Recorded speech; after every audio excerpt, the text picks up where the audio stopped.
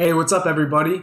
Welcome to How Now Videos. In this video, we're going to take a look at 10 different selection methods in Revit that will save you a ton of time. So, before we get into the video, make sure to subscribe so you don't miss other videos like this one, and hit the like button to help the channel out. Okay, let's get into Revit.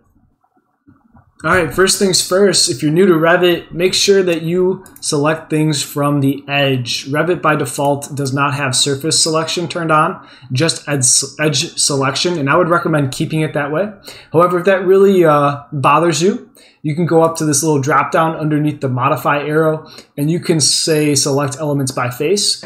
So, first one is going to be tab select. So, let's say I want to select a ring around my building of all these walls. I can select on this one and then press tab, and then it gets the whole ring of selection. The other tab select, which this one I more so call a chain select. The other tab select is, let's say I want to grab just this piece of glass in this curtain wall.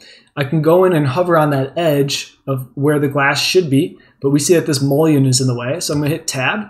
It's going to select the whole wall. I'm going to hit tab again without moving my mouse. It's going to select the actual grid line. If I hit tab again without moving my mouse, it'll say, hey, you might want that edge of glass. Go ahead and give that a left click, and now that glass is selected. If you unpin that glass, then you can actually change it to be a different piece. So let's say I want to turn that to like a solid piece and go and click off of it. Now we can also do a tab select leading into my next one here. So you could select, let's say, a mullion, tab select, tab select, tab select, get that panel back. Then you can do a right click on that and select all instances, visible in view, or entire project. Now if I do this now, this is the only one that's solid. If I go back and change this to glazed, and then I tab select until I have that glazed panel back, you can select it, right click on it, and let's see if I can get that back real quick. Hold on. Right click on it, and then say select all instances, visible in view, or entire project. Now I have all of the glass panels selected, and now I could unpin them all at the same time, and then I can go and update and change those, let's just say to solid in this case, all at the same time. Alright, Control Z, let's undo that.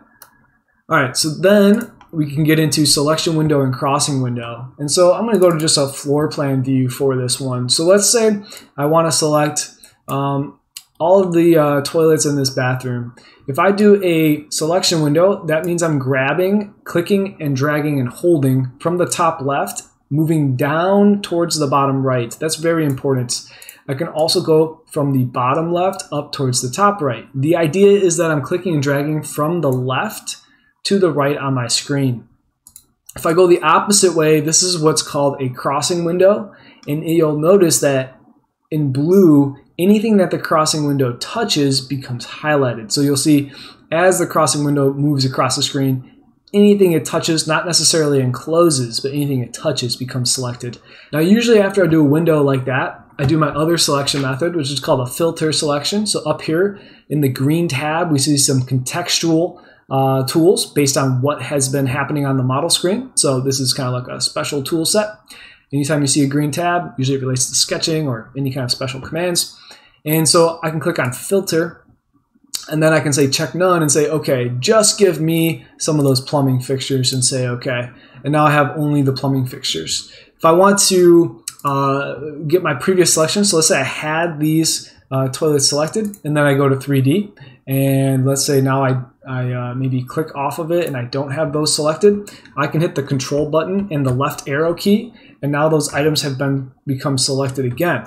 If I want to see those items that were just selected here in 3D, before I click off of it again, I could go to the glasses here and do a isolate category, and now I see those items that I had selected. Once again, if I click off, control left, selects them again. Okay, now I can go back and just reset that view real easy with the glasses. Sometimes you might have things that are currently in the view, like in the way, maybe these curtain walls, just temporarily I want them gone. We can right click, select all instances, visible in project or in view. Maybe we're working on something inside these lobbies here, and I can just go and hide those now. With the glasses, I can say hide elements now. I'm sorry. I said isolate. Let's reset that. Let's do a control left. And then let's go to these glasses and say hide element. There we go. And now I can get in here and select other things easier. Maybe I'm updating the lights, right?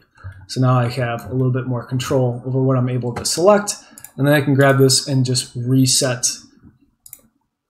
Add or subtract from selection. So let's say I have, this item here. I want to start changing materials on some of these things.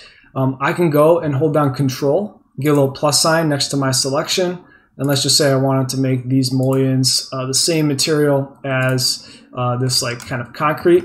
I can go and just hold down Control. You saw that I accidentally selected this whole curtain wall. That leads me to my next one of subtracting. Hold down Shift, and now we can subtract. So Control allows you to add to your selection, and then Shift allows you to subtract. And once again, select the edges of those items.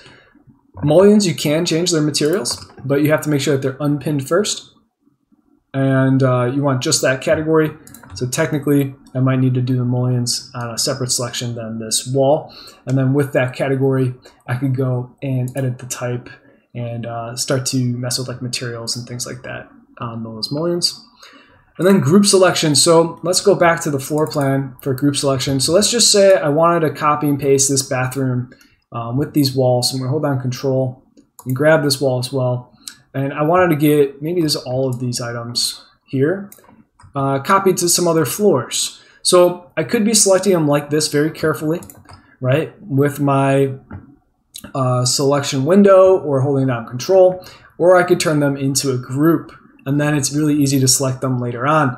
Actually, in the example, they're showing a bathroom partition, right? Here, a bathroom stall as a way to make a group as an example.